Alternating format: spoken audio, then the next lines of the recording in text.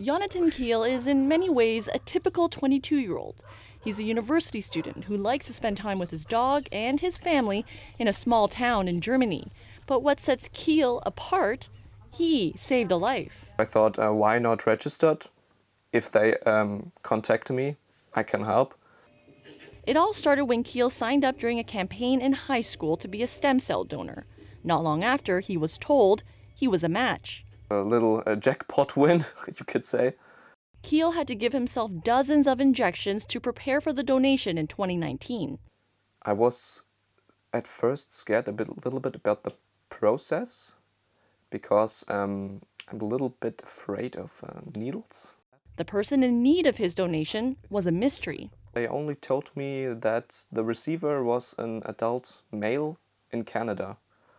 2 years later, German health authorities were allowed to give him the recipient's name, Dominic Leblanc. His parents recalled to Radio Canada what happened next. He came downstairs with the address, with the name, and the first you do in this time is Google. This person has a Wikipedia article. It's a minister of Canada. No way. So Leblanc was diagnosed with a rare form of non-Hodgkin's lymphoma in 2019.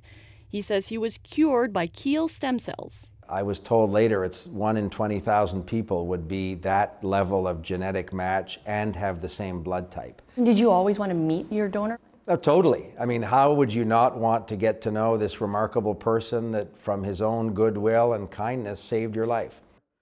Like Kiel, Leblanc had been eager to learn his donor's identity, and when he did last fall... What immediately struck me was the fact that he was born in 2000. After some email and text exchanges, the pair met for the first time in November over Zoom. Hey, Hello. Jonathan. How are you? I'm fine, thank you. How are you? And they've kept the conversation going. Are you going to work this summer? I have like mini job at a nearby school. They plan to meet in person later this year. I'm going to make sure he comes at a time when the Prime Minister will be able to see him. Leblanc's outlook is now promising, though there are challenges. So I have a 2.5-year-old's immune system.